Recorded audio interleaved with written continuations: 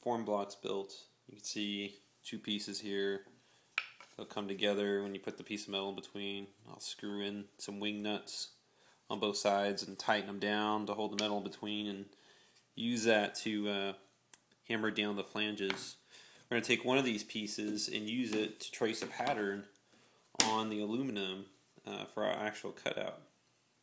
So now what I'm looking for here is I'm going to use one edge of the aluminum as simply where my one of my edges is going to be, so I won't have to cut that edge. That'll simplify things a little bit, so you only really have two edges to cut. And the way we're going to do this is actually start by measuring out from the edge about, you can see I'm clamping down on the edge, measure out 15-30 seconds. That's what the plans call for this particular rib, right? I get my edge about 15-30 seconds away along the edge. Snap that guy into place. And then what I'm going to use to lay out the rest of it is this nice washer. I've read about this trick online from many other builders. This washer is pretty much designed so that it's a washer that has the outside ring is just less than ½ an inch. It's actually about 7/16, so that gives me enough. When I put my pin on the edge, it'll give me just about 1/2 of an inch, or 15-30 seconds. So I'll take that washer, take it to the edge, and trace out all around my part. Very easy process. You can see it a little bit better from up here.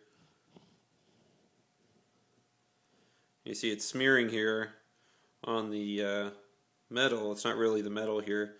I'm using coated aluminum, so it's got a plastic protective layer on the outside, and so of course the washer is going to smear it a little bit. That doesn't matter much because that plastic will eventually come off when we are doing final installation. So with that, we'll actually come around here now. You can see from this angle. The next step is pretty cool, and common practice that a lot of builders use.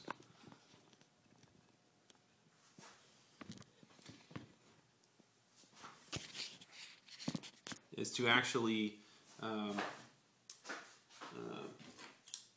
score. Well, we're not ready for that. So after we've traced the pattern, the other thing we're going to want to do, let's take it back over here for a second. The other key point before we remove the clamp, we've traced the outside pattern. That's pretty important. But the other thing we're going to do is center punch a couple holes. First, we're going to center punch holes on the corners where we're going to have to drill eventually those inside the flange edges. So since this form block is right to the inside edges, you make it right at the point in the corner here. Pretty straightforward. There's not one on this side. And then finally, I'm going to actually center punch where I'm going to have to drill so that the form block, the screws from the wing nuts will go all the way through, and clamp down on the form block. Now that we've got that done, we can actually remove the form block and cut out our part. So we're going to move the camera here for a second. Hopefully get a pretty good angle here.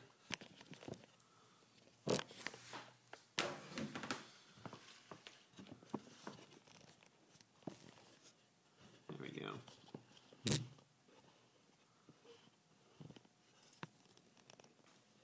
Now what we'll do here is I will take my ruler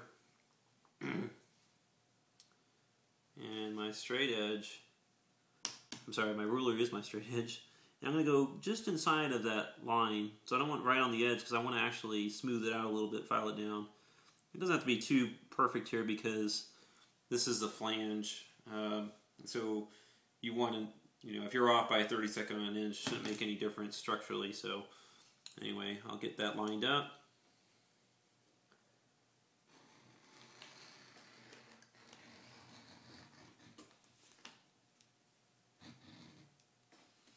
Do a couple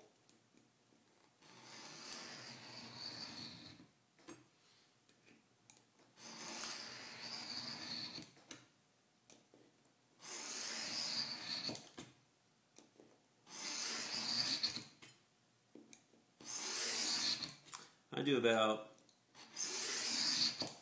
8 or 9 scores. This is 025 aluminum, so 8 or 9 scores will definitely. Oh, yeah, I slipped a little. Luckily, I didn't slip in the direction of my part. So I scored that aluminum. We'll have to mark that so I don't try to use that aluminum here. Finally, I'm going to score this line here.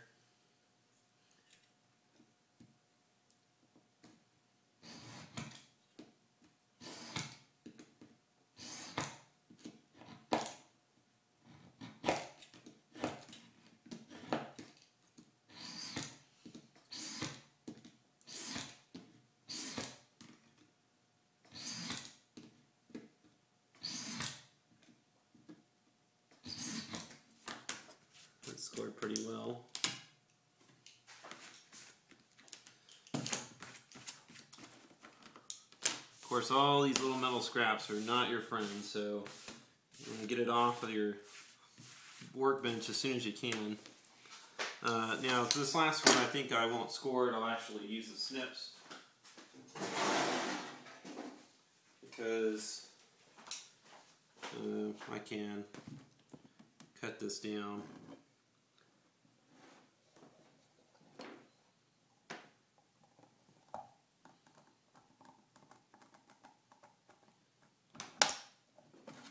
It's a little easier to get things started. I'll be using the bandsaw to cut that line anyway. So now I'm just careful to be careful to move the camera so place that you can see here without it breaking.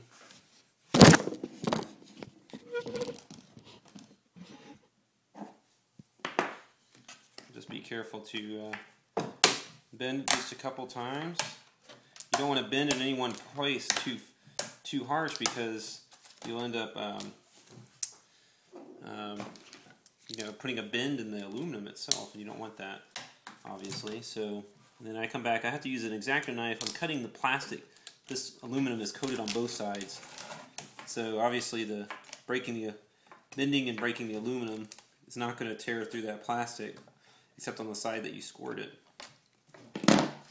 So now we got this little one here, and it takes just a couple bends and it breaks away.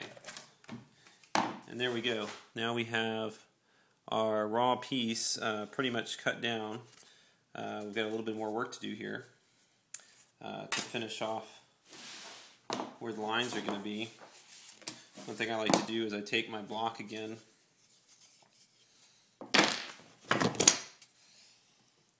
found just in the limited amount of work that I've done here, now I can visually see where those center punch holes are and line my block back up.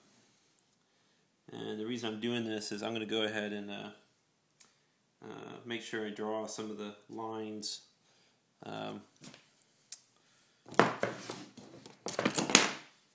Actually, I'll be drawing those lines when I punch the hole. The only lines I need to really draw are out here to show where the end of the